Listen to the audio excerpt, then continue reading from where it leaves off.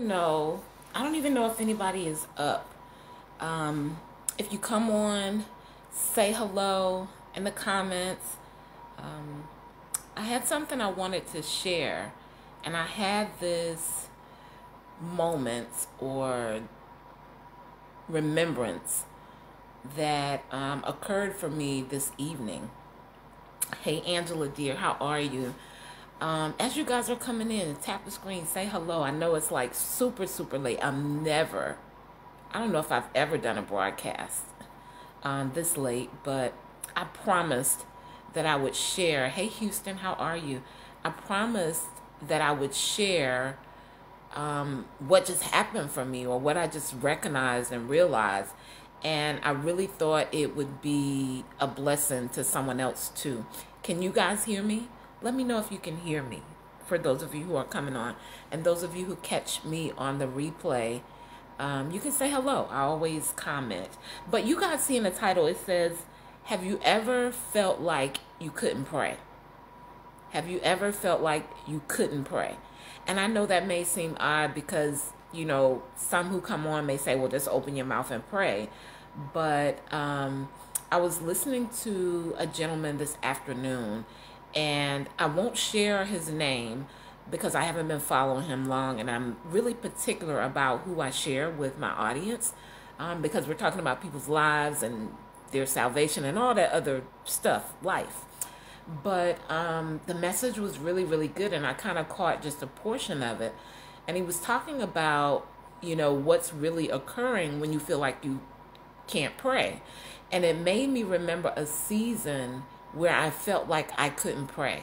I mean, I was, you know, I could listen to people talking about the word. I could listen to messages like I normally do, sermons. I could do all of that. But when it came time to pray, I was struggling to pray. Like, I would say a couple words, and then I couldn't even find words to say. I could barely, for those of you who have received tongues, I could barely pray in the spirit. I mean, I just couldn't pray. And so when I heard him tonight talking about what's occurring when, you know, you're in a position where you feel like you can't pray, he said that it's a soul issue. Now that made so much sense to me. I don't know how many of you have heard me share that the fight is not to, you know, continue to get your spirit fed, because we hear that a lot. I'm going to church to get my spirit fed. But if you've already given your life to Christ, regardless of what you're doing after you gave your life to Christ, if you've already given your life to Christ, then the Spirit of God is already in you. And so the fight is really to get your soul into alignment with your spirit. And he said that when you can't pray, there's usually an attack on your soul that is occurring. And when I thought about that, because your soul is your mind, your will, and your emotions. Remember that. Your soul is your mind, your will, and your emotions. Now, this is what's so profound, because whenever you, I don't know how many of you, I've been in a toxic relationship, a couple toxic relationships before. And one of the things that occurred for me was, even after the toxic relationships were somewhat over, you know how there's still like some residue or whatever, I would still have thoughts about some of the conversations or some things that occurred, you know, during the relationships. Any of you all put it in the comments. Have you ever dated someone who was toxic? If you have, put me in the comments. If you've ever dated someone in your lifetime who was toxic. Can you guys hear me? Because I see some of you like coming in and out. Is it clear? Somebody put clear in the comments for me. If not, I'll figure out maybe a different time to be able to come back on. Just waiting for you guys to put clear in the comments. I'm going to do an introduction while I'm waiting on you guys, just in case there's just a lag in Facebook. But I'm Tanya Wilson-Cherry. I'm a growth strategist, business coach, and mentor to women, service-based business owners who want to brand, build, and profit more in their life and in their business. I teach from a 3-point perspective: abundance, mindset, personal growth, and business building. I believe that your mind has a lot to do with everything that's transpiring in your life, even now. So I help clients from all around the world. I feel so amazingly blessed. I was thinking about that this evening as well. But I help them to grow their business, find balance, time freedom, financial freedom in their life. And one of the things I did recently, and this is another reason why this really spoke to me. So I created what's called an affirmation guide. And in that guide, I talked about the soul. And so if you're struggling with procrastination, if you're struggling with, or if you have a desire to manifest something new, if you're trying to overcome negative feelings, things like that, I feel that affirmations are one of the most powerful and impactful things that you can do in order to create something new or create new outcomes in your life. And I just recently finished creating an affirmations guide, and I talked about the soul. So when the gentleman was talking about, when you're in a space where you just feel like you can't pray. I've heard people say, I can't even pray. He just talked about how, normally your soul is under attack. So remember, let's break the soul down. The soul is your mind, your will, and your emotions. The soul is your mind, your will, and your emotions. And so sometimes when we hear attack, sometimes we go into, maybe the spiritual. Well, all of it is spiritual, because you guys do know that all of y'all are spirits, right? All of you are who are coming on, your spirits. So, but sometimes we go into that aspect of it. But, when I think about even being in your soul, mind, will, or emotion being under some type of attack, is when you're consistently and constantly thinking about something that doesn't serve you. I'm going to say that once more. When you're consistently and constantly thinking about something that does not serve you, that I consider that an attack. And I believe that there's so many hidden keys within the Bible if we sit down and really take the time to, one, pray before we read it and read the word. It's just so many principles, everyday lifestyle principles in there. They're based on the word of God, but they're lifestyle principles. And I want to share a scripture with you all that I thought about when I was listening to all of this. And so one of the reasons why I started using affirmations, I didn't know that's what you even call them. I also didn't know that there were people who were out studying the brain who were proving scientifically that affirmations do work. But I used them because I needed to get unstuck. So I needed to change my mind. I needed to change the amount of overwhelm and frustration I was enduring. I opened a brick and mortar service-based business. I got married and had a baby all in a 3-year time frame.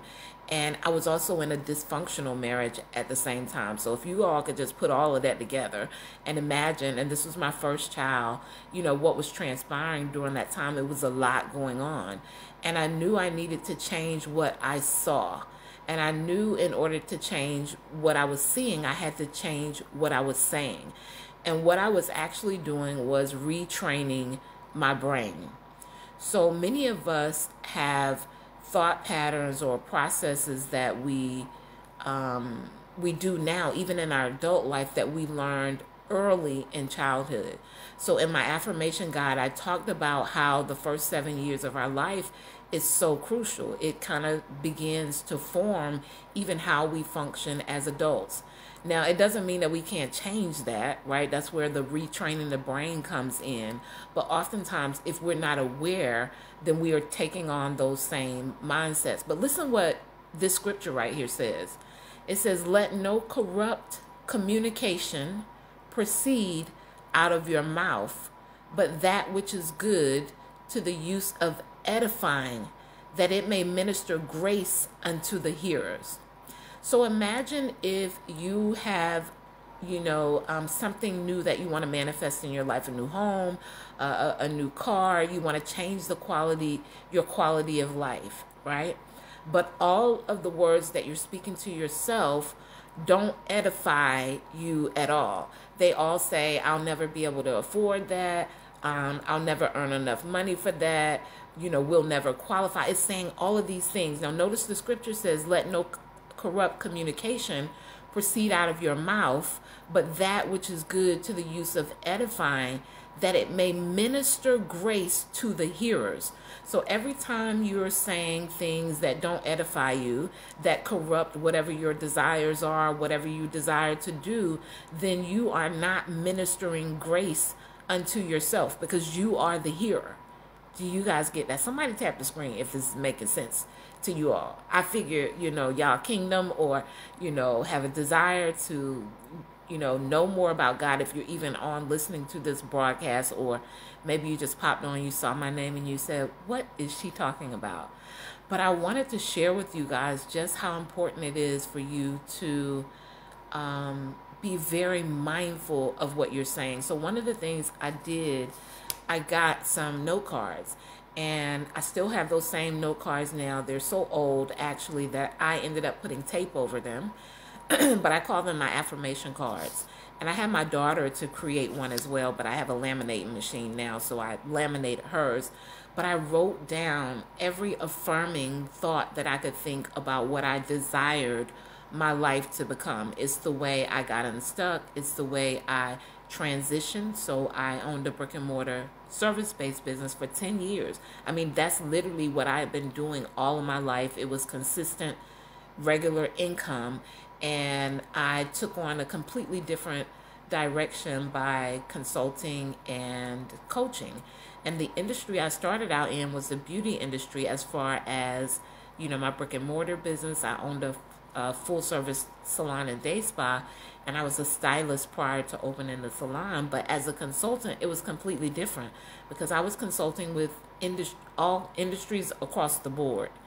And it was such a huge and new experience for me. But one of the ways that I was able to do that, within 3 years, I was able to replace my income. I now, work from home, whereas I was trading all of my time for dollars, prior to that. But I did it through affirming where it is I wanted to go. I also used affirmations to maintain a sense of joy. I was sharing with you all, if you've ever been in a long-term connection or relationship with someone toxic, it could be a family member. It's debilitating, right? And I'm laughing not because it's funny, but, just to think about some of the times that, or how long I was dealing with different things, and to think that I really recognize it and I understand it now. And it's one of the reasons why I'm so particular about staying connected to things that don't serve me, right?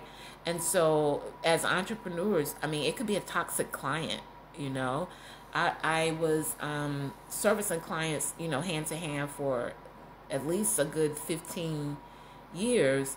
And I probably only had 3 people that I just couldn't service them. They were just so toxic, and they had been coming to me for years. And it took everything on the inside of me to tell them that. But I've gotten to a space where I understand. Remember where I shared with you at the beginning of this broadcast that he was sharing that most oftentimes when we're in a space where we can't pray, it's because there has been an attack on our soul. Remember, our soul is our mind, our will, and our emotions. And I believe that thinking thoughts that are corrupt or they're not of good communication come along with being in, toxic situations. So I just wanted to share that with you guys. If you've ever been to a space where you feel like you can't pray, like it may sound weird to some people, but I've been there where I'm like, I can't even pray. Like, I could listen to sermons or people preach, but when it got time for me to pray, I would either get real sleepy, or I couldn't find the words. I couldn't even pray in tongues. I couldn't pray in the spirit. I just couldn't pray. And it was one of the emptiest feelings that I've probably, ever felt. And I was just wondering if any of you had endured it, and then coming on to share some things with you that you can do to help come out of it. Because I also remembered that during that time that I couldn't pray, so my affirmations, the practice of affirming where I want to go and, making declarations is something that I practice continuously. And during this same season that I couldn't pray, it was also a season where I was not using my affirmations. I had, I was so busy, I guess. I just adapted this different routine in the morning. And affirmations really, there's a doctor who talks about how thoughts can retrain your brain. So most of the things that you talk about and you think on a daily basis are really coming from your conscious mind, like right in the moment. But beyond that is our subconscious mind. And this is where our real thoughts are like embedded. That's like where the heart of it is. There are several scriptures that talk about the heart. Like one in particular says, the heart is deceptive, who could know it? The heart is deceptive, who could know it? And that's because the heart is normally the subconscious mind that you aren't even thinking about. And so the practice of affirmations begin to retrain your brain so that you can actually believe whatever the goal is that you're going after. Does that make sense? Hey Stacy, can you hear me? Houston, you guys are coming back and forth. Nobody put clear in the comments. Can anyone hear me? Is it going in and out? Somebody talk to me. Let me know what it's doing on that end for you guys.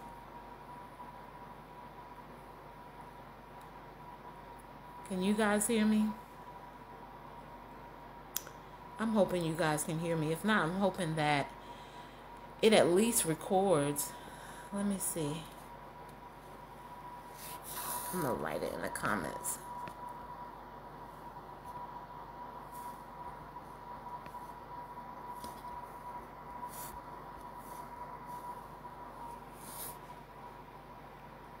Let's see. I see listening, but maybe it's going in and out. Can you guys hear me? Somebody let me know something. Now, it must be that no one can hear me because several people have come on and nobody has responded to that. Oh, and you guys are coming back and forth. That's the weirdest. Jacqueline is listening. I see several people joining and then some of the same names recurring again. Should I hang up? Should I? Evidently, you guys can't hear me. Well, I'm going to end with that. But I talk about mindset so much, guys. If you feel like there's some things that you want to manifest, some new goals, or if you've been in stagnation, or you need a new level of productivity in your life, affirmations have blessed my whole life. And I was sharing with you guys that even the time that I felt like I couldn't pray, I realized, and I told you, I heard a gentleman tonight say that when we are in a space where we can't pray, it's an attack on our soul. And remember, your soul is your mind, your will, and your emotions. So it's important that you are putting yourself in environments that are affirming. Now, that doesn't mean that you don't allow correction. That's not what that means. But I mean, when whatever's being said to you is not said out of goodwill, like not being in toxic situations. It's so important, guys, because it affects so much of our soul, our mind, our will, and our emotions. And that's the part of us that is fighting to get in alignment with the spirit that's in us, once we give our lives to Christ. And if that part is under attack, if we can't even pray, right,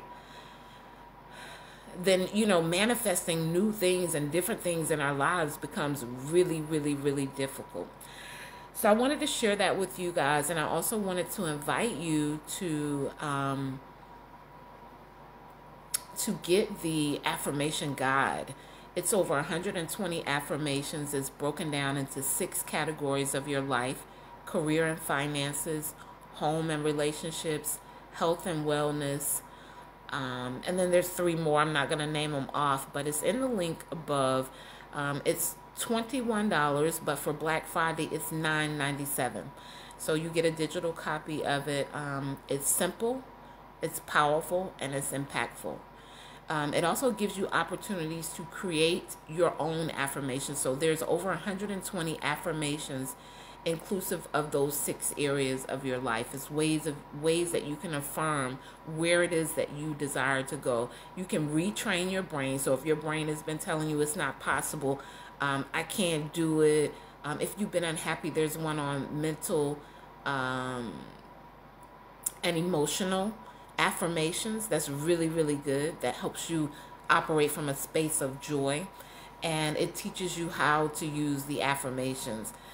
Now, it's not this, I'm going to say this and then tomorrow I'm going to go outside and it's a Bentley outside. That's not what this is about. This is about retraining your brain. This is about actually implementing the affirmation process into your life. I've used it so many times, guys. It's how I took things that were on paper for me and on my vision board, like it was another step to it that I was missing, and that was changing my mind in order to achieve those things.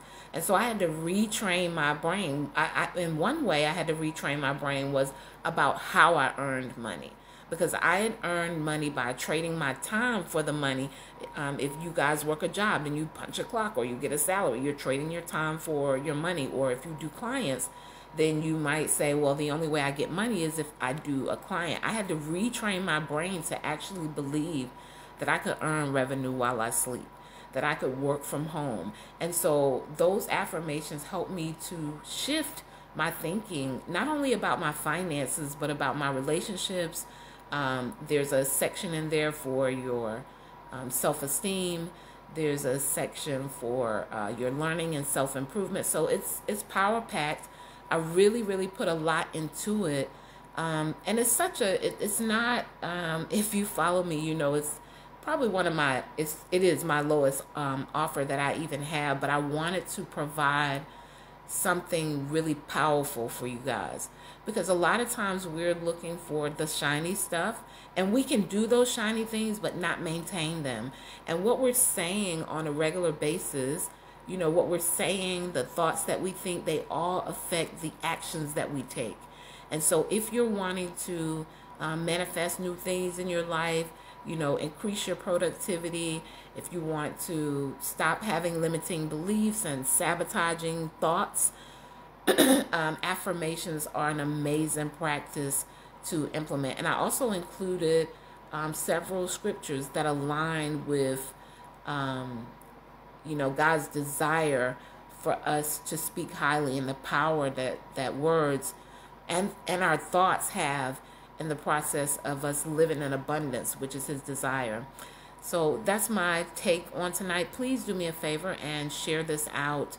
If you know someone who you feel could use affirming thoughts and words in their life, they need to be lifted up, and they need to hear themselves lift themselves up. Be sure to share the link at the top. You guys can click it. There's an automatic download. I had some struggles with the ebook store, but I'll definitely get a notification when you sign on to get it, and I'll have your email address, so you should be able to access it immediately. But if not, as I said, I'll have your email address, and I'll be able to send you a link to open the digital product. But if you've had trouble praying, if you ever felt like you couldn't pray, start affirming. One of the things I did was I prayed, you know, like not like I normally do, but I just spoke. I said, God, I need help. I feel like I can't pray anymore. And I started being even more consistent about reading my word. And then before you know it, I was back to praying fervently, like all throughout the day or just sporadically. You know, I got my prayer life back because I was in a space where I couldn't pray. And it's another reason I shared with you guys before why I'm so particular about being in the company of things and or situations that don't serve me. because it always impacts your soul. Remember, your soul is your mind, your will, and your emotions. And that's what you need to manifest. Whatever it is that you desire, your mind, your will, and your emotions are the driving forces behind it. And so when you say affirming thoughts, you build up your mind, your will, and your emotion to be able to do that, to do those things. And for many of you, because of what we learned in our early childhood, you'll actually be retraining your brain. You'll be adapting a new mindset, and your mindset is everything. Your mind has a lot to do with your money and everything else that you set out to do. You guys have a super blessed night. I am definitely about to pass out. This is probably the latest I've ever broadcast, but I really wanted to share that with you all. And for those of you who were in anticipation of the release of the affirmation book, because I did share it yesterday, I wanted to make good on what I said, that it would be released today, and give you an opportunity to get that. You guys have an amazing day. Peace.